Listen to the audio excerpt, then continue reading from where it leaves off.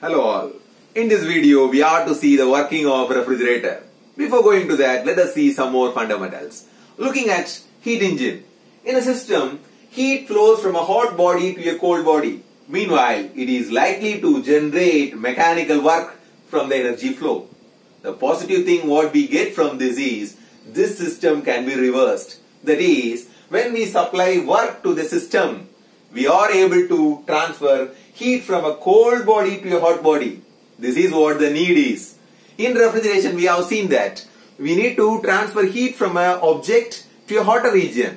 It is not just in refrigeration. Even in another case, we do the same process. Let us see. In refrigeration, we confine an object, confine the space, we maintain a temperature lesser than atmosphere. So we take heat from a place and we extract from a place and we give it to the atmosphere. So considering this space, we take heat from this one and we give it to the atmosphere. So this is the source. Here is where the heat is extracted, and in the atmosphere it is given.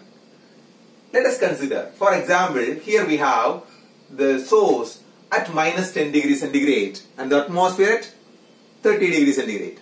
So here the heat is taken from this and it is given to that one. So don't get confused when we have minus 10 degree, still it has heat. It is degree centigrade. The unit for measuring temperature what we use is degree centigrade. It is not actually absolute zero. In absolute zero, we may not find heat. That is minus 273.15 degrees centigrade. That is given with 0 Kelvin, another way of measuring the temperature.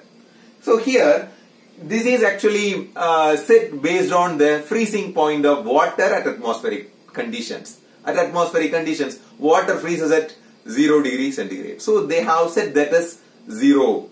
If you consider Fahrenheit, it considered another temperature, an arbitrary temperature to be a 0 mark. So don't get confused with this one. Okay. Even at this temperature, it has heat. So this heat is extracted and it is given to the atmosphere. Meanwhile, there is another one thing called heat pump.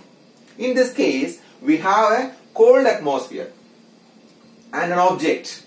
Here, if it is hot, the flow will be from this one to this one.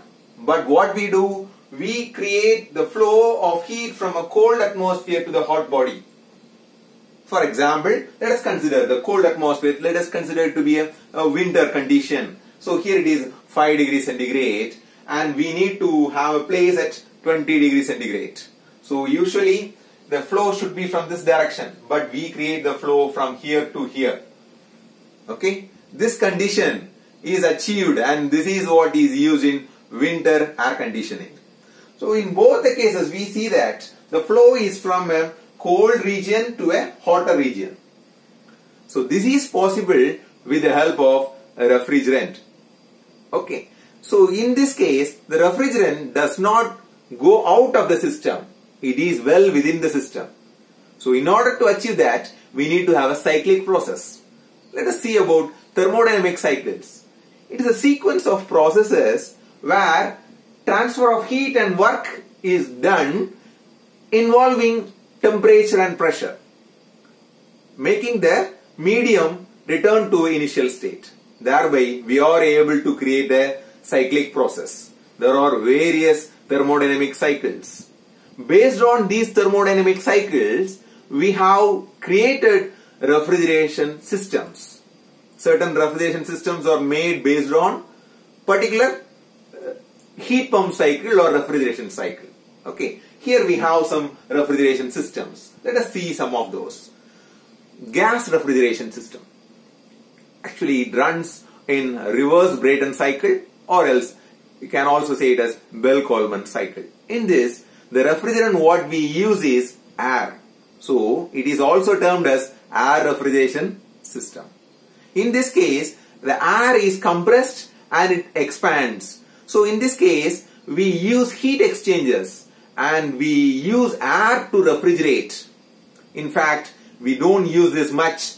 This is used in gas turbine powered aircrafts where they generate compressed air and that air is used for refrigeration purpose.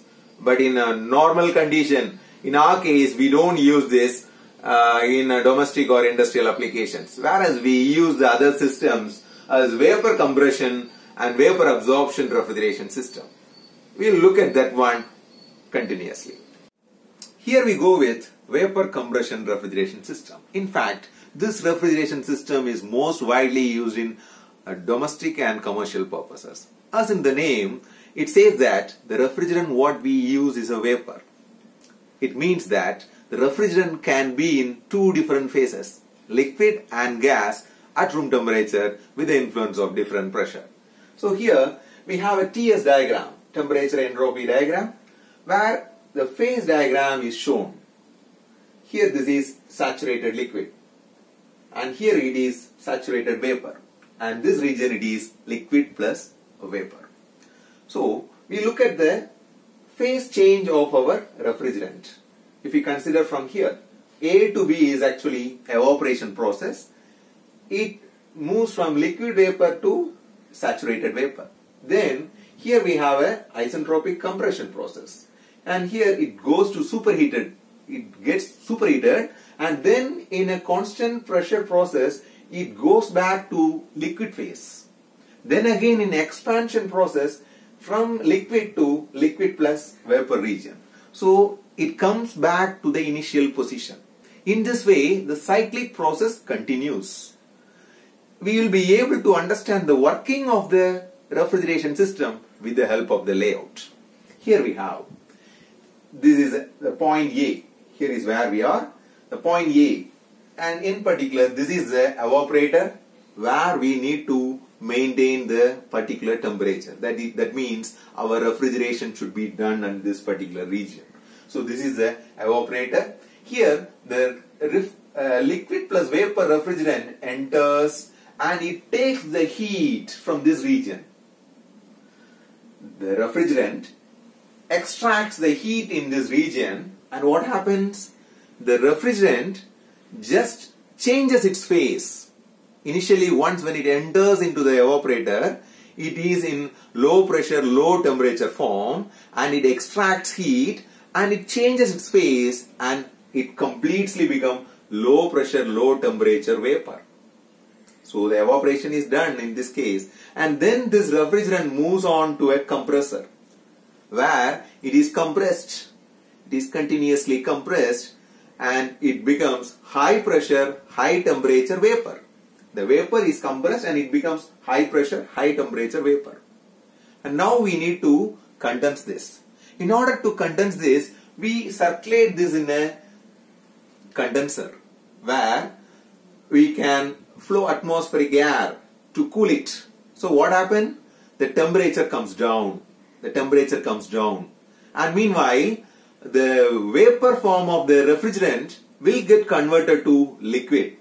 So here we will be able to get high pressure, low temperature liquid. Earlier it was vapor at high pressure, high temperature. Now the temperature comes down and also the phase changes.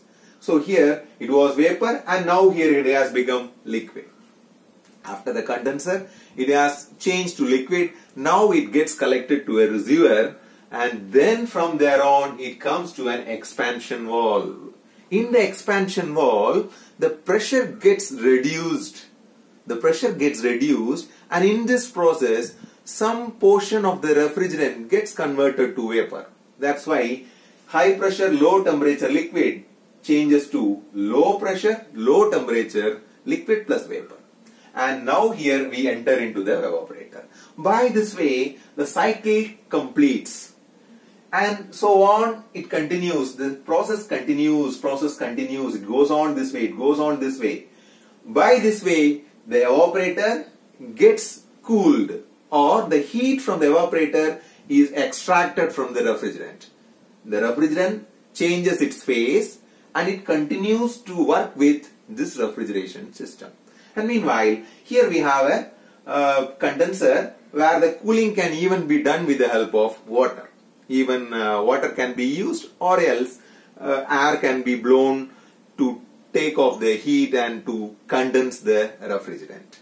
Now this is how the working of a vapor compression refrigeration system is. Meanwhile, the refrigerator what we use at our house is also working on this condition. So let us compare this and we will be able to understand more about. So here we see a domestic refrigerator. Here we have the freezer compartment. Here we have the other racks where we store food, and here we have compartment where usually we used to store vegetables. So here we have X-ray type view where we have this freezer. This freezer compartment is actually the evaporator. This region is actually this one. So from A to B, that means A to B here. In this region, the freezer compartment is actually the evaporator. In that particular place, the heat gets extracted. So our refrigerant pass around this, and it takes the heat from this. In our refrigerator, we used to store our food products, which is covered by air. This air makes contact with the evaporator tubes, so that what happens? The heat from the air is taken off by the refrigerant, which passes through the evaporator, so that it will get, the liquid refrigerant will get converted to vapor and it goes back to a compressor. Usually we have a electric run compressor, reciprocating type compressor. We can see it on the rear side of the refrigerator at the bottom end. We can see it. So here we have electric operated reciprocating compressor. And what happened at this from B to C? Here we know that in this process the pressure and temperature of the vapor refrigerant will get increased, and once when it comes out, it goes to a grill that is usually held behind the refrigerator, where it gets condensed. The vapor, the refrigerant in vapor form gets condensed to liquid form. Usually earlier we had this type of condensers behind the refrigerators, but at the modern refrigerators what we see at our house, we may not be able to see this one. What have they done? They have made it like a radiator kind of thing, and they use a fan so that they blow air to do the same process. Earlier they used it by natural convection, now they do it with the forced convection. Now in this case, the vapor which converted to liquid form comes out, and here we have a spring-like coil, which is actually a minute tube, which is having a diameter of around 0.6 millimeter. Imagine, just like our microtip lead, what we have, it is of 0.6 millimeter tube. Once when this condensed refrigerant passes through this one, it reduces its pressure. Meanwhile, it loses its temperature and it goes up towards the evaporator. So by this way, our cycle continues. So it goes on this way, and then it comes down to the compressor. Once when it is compressed, it goes to the condenser. Then it comes back to the expansion valve. Then again it goes to the evaporator. The same process continues. And in our refrigerator, we must look at this one. If we have a single door refrigerator, we usually have the freezer compartment at the top, and we extract heat from this freezer compartment alone. And from the rest of the places, when this air which is held inside becomes hotter in comparison to the air which is present in the freezer, will go up. Automatically there will be a natural circulation going on, and that is why we usually have this freezer compartment at the top of the refrigerator. So this is how our domestic refrigerator works, and so we are able to understand about the vapor compression refrigeration system. And we have another one that is called vapor absorption refrigeration system that we will look at in the upcoming video. Thank you.